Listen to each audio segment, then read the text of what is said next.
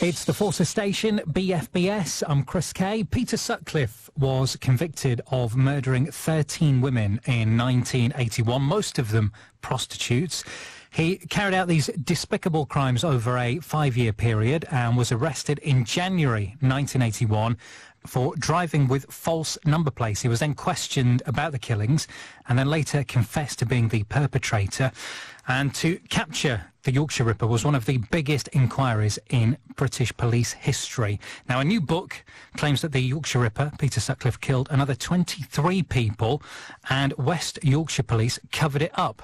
West Yorkshire Police deny that. They say there's no substance to those allegations.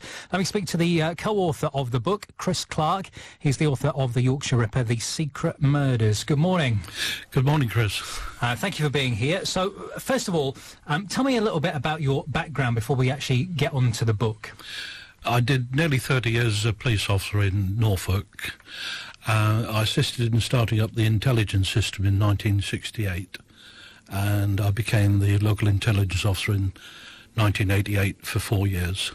So you've got your police background, so you know the inner workings and how it all fits together. And tell me about your co-author. Tim Tate spent 13 years in Yorkshire as a journalist, as well as a film company which covered the Cook Report. Now, why did you decide to put this book together? Mainly because there were so many unsolved crimes of the 1970s that seemed to match one very frenzied-natured killer, which occurred universally across the United Kingdom. So you're claiming that there are another 23 victims, and you're attributing those to Peter Sutcliffe. So what evidence have you gathered that's led you to that conclusion? The nature of the method, the motive, and the opportunity all fit in to the 23 crimes that I have researched. I can actually put geographically Peter Sutcliffe within each of those locations around about the material time. Peter Sutcliffe was a lorry driver, so he would have travelled around the country. Well, he was a lorry driver from 1975 onwards, but I've got a number of these crimes that predated that, and he was using his own vehicle to visit socially both his sister-in-law in London and his sister at Duxford in Cambridgeshire. I'm talking to author Chris Clark about his new book, The Secret Murders, and back with more in just a moment. It's 9 minutes past 8 at BFBS.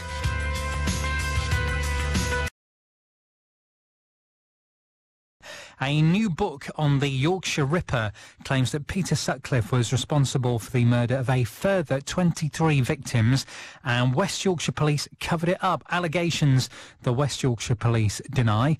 Chris Clark is the co-author of The Secret Murders. Now, Chris, tell me about one of the crimes, the body in the Nettles, because that was the closest case to Catterick. Yes, it's quite a strange one. In August 1981, the local police near Thirsk received a telephone call from someone with a refined voice, leading them with a map reference to a body of a young woman that was found nude in the Nettles near Sutton Bank in North Yorkshire. The interesting thing that the newspapers reported were that the police found 3 tracks leading from different directions to the point of where the body was found.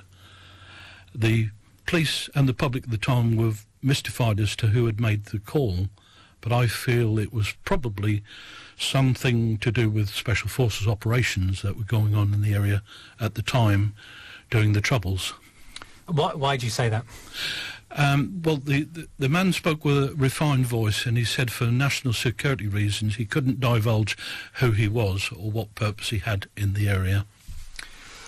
So you're claiming also in this book that West Yorkshire Police, there's been a cover-up, something that they deny. Why do you say there was a cover-up? I've spent the last 2 years embroiled in armlock with West Yorkshire Police over a number of freedom of information requests, and they have denied these requests to me, but also they have orchestrated a muddy tricks campaign to basically try and thwart my quest for justice. So now the book has been published. What do you hope is going to be the result when people read this and digest the information? It's threefold, actually. It's to bring justice for the victims, justice and exoneration for 3 young men who were embroiled in separate police murder trials, which led to their imprisonment for 25 years or more. And thirdly, to have Peter Sutcliffe removed from Broadmoor, which is a mental institution, back to prison because his crimes were sexually motivated. Well, the Yorkshire Ripper, The Secret Murders, is out now. Author Chris Clark, thank you for being on BFBS. Thank you, Chris.